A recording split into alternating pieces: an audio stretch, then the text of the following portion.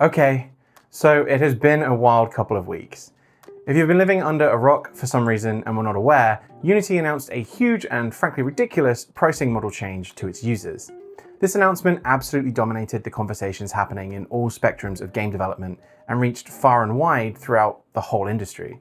And after about a week and a half of faffing around, Unity have now announced an improved version of their initially outrageous plan. Friend of the channel, Mike, aka Game From Scratch, covered this whole debacle in great detail, so if you want more information about the whole timeline and how things played out day to day, go ahead and watch his videos. I'll link them below. Myself and a number of peers have actually been in constant communication with staff at Unity throughout this whole debacle, and some of us were even given a couple of opportunities to speak directly to Mark Whitten and some of the leadership team, giving our thoughts and feedback on how much of a up this whole thing was. I'm making this video because I want to share how this whole thing has been handled and give some of my own perspectives on what things might be like going forward, and not only for Unity, but for myself professionally, and what that might mean for the channel.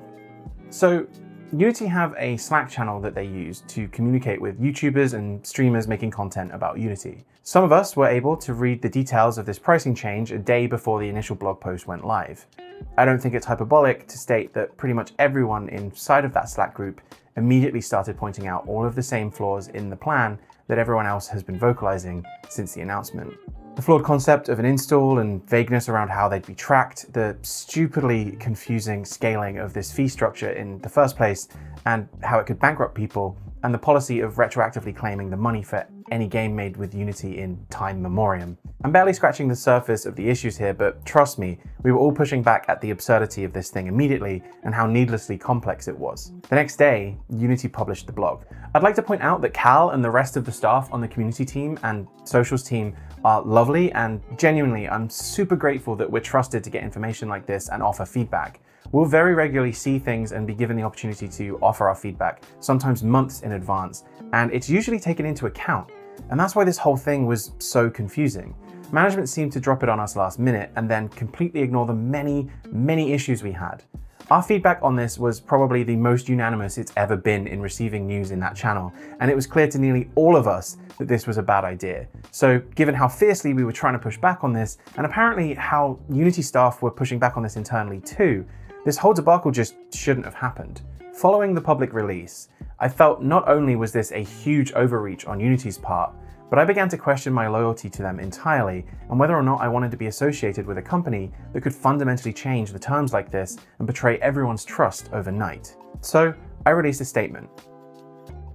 First and foremost, a lot of the conversations I was having with my peers and colleagues at the studio I'm working at were focused solely on how much of an overreach this was and how much this jeopardizes trust in Unity as a company moving forward. Most people I spoke to weren't too bothered about the fee itself. The metric was stupid, and I honestly could talk for hours about the mental gymnastics required to consider installs as a sensible measurement system. But for the fee itself, the sort of space we operate in was in the target, and most of the reactions I heard were, whatever, it's fine, or it's still cheaper than a rev share. But the underhandedness and ethically questionable way in which Unity went about doing this created significant questions for myself and my peers. Essentially, a lot of the conversations moved to value alignment and whether or not it's worth supporting a company that thinks it's okay to change the terms of your business contract overnight to the egregious degree in which Unity thought that it could. Let's not forget here, they genuinely thought that this original offering was a good idea and beneficial to their business model and customers. But the backlash came, the house was on fire, and so Unity staff and leadership were working overtime to try and put it out.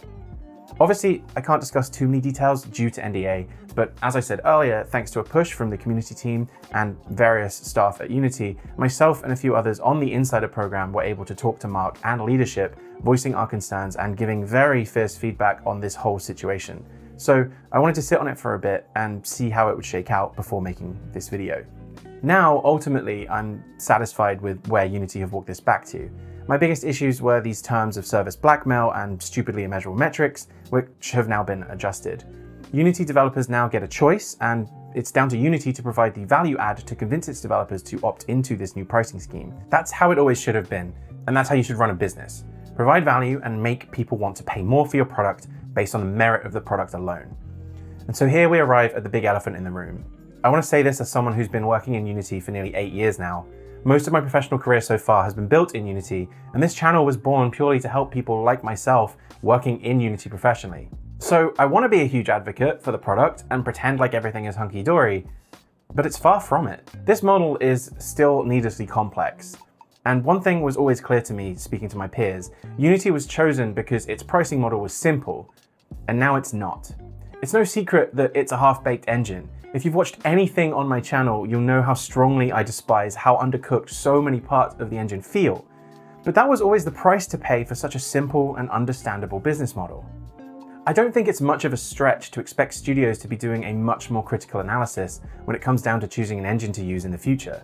Up until now, Unreal was the expensive option, and Unity was the good enough, cheaper option if you had a game that didn't need cutting-edge, high-end graphics and you could put up with a little bit of jank. Unity was the one to use. But now, that's just not the case. And look, I understand that this is nuanced. If you're a solo developer in the personal tier and not expecting to make hundreds of thousands of dollars, then sure, this isn't really going to affect you that much. But it doesn't change the fact that the model has changed and Unity are now asking for more of the pie. Developers will now be paying a subscription fee until their game is shipped, and then a subscription fee and revenue share or sales fee. And while the total payments maybe don't shake out to too much in the long run, it's now an added consideration where it once wasn't, and additional accounting or overhead the studio now needs to do. So the question starts to move to, what am I getting in return for this additional fee? It would not surprise me to see studios finishing their current Unity games and then abandoning it for either totally free options, such as Godot or a bespoke engine, or for a more robust, battle-tested engine like Unreal, which, yes, you still pay for, but it's 5% of your final revenue, and there's a feeling of tangible improvement to the product with every iteration, something I'm not really sure many of us can say about Unity. Unity claim that this revenue is going to go to improving the core engine features, but it feels like we're being gaslit a little bit considering the many actions Unity have taken the past few years to do anything but spend money improving the engine. Besides, how can you claim you don't have money when you buy Weta Digital for over $1 billion? Something doesn't quite add up here. It just feels like their core audience are being forced to pay for the many questionable business decisions this company has made since going public. So the final point here then, and I guess the biggest concern that this entire debacle has raised for most of us, is a matter of trust and values. At this point, Unity leadership has shown their hand.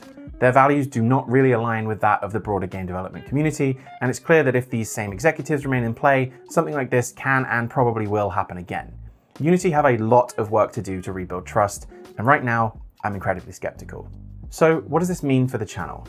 Well, moving forward, I'm choosing to diversify my content. My experience in Unity definitely makes it hard to abandon it completely, and the studio I work for will be using it at least until we ship our current game. So there'll still be Unity content on the channel. I'm also willing to work and partner with them as I genuinely believe in the product. I have friends there, and as things stand right now, I feel management have made the changes necessary to justify keeping the door ajar. However, I'm also going to begin creating content for Unreal Engine. Ironically, the angle of overly niche and underdocumented topics I'm known for, and Unreal Engine's very surface level, confusing documentation, is an absolute well to be tapped regarding content. Now you might be asking, Matt, why not Godot? FOSS for the win! And while I'm happy for you, the simple answer is that it's just not the best career choice. As it stands, it's missing too many features and it's not industry standard enough yet. Given everything I've seen recently, I don't feel like I could justify spending my spare time learning it and continue to make a living off of using it. I may play around with it from time to time, but learning the Unreal Engine is just the better career choice for me right now. So yeah, that's it. Those are my thoughts on this whole mess. I'm sad this whole thing happened and it just feels needless. I think it's done a ton of damage to Unity's reputation, and I think for myself and many others to regain our trust, Unity's management have got a lot of work to do. I'm not mad, I'm just disappointed.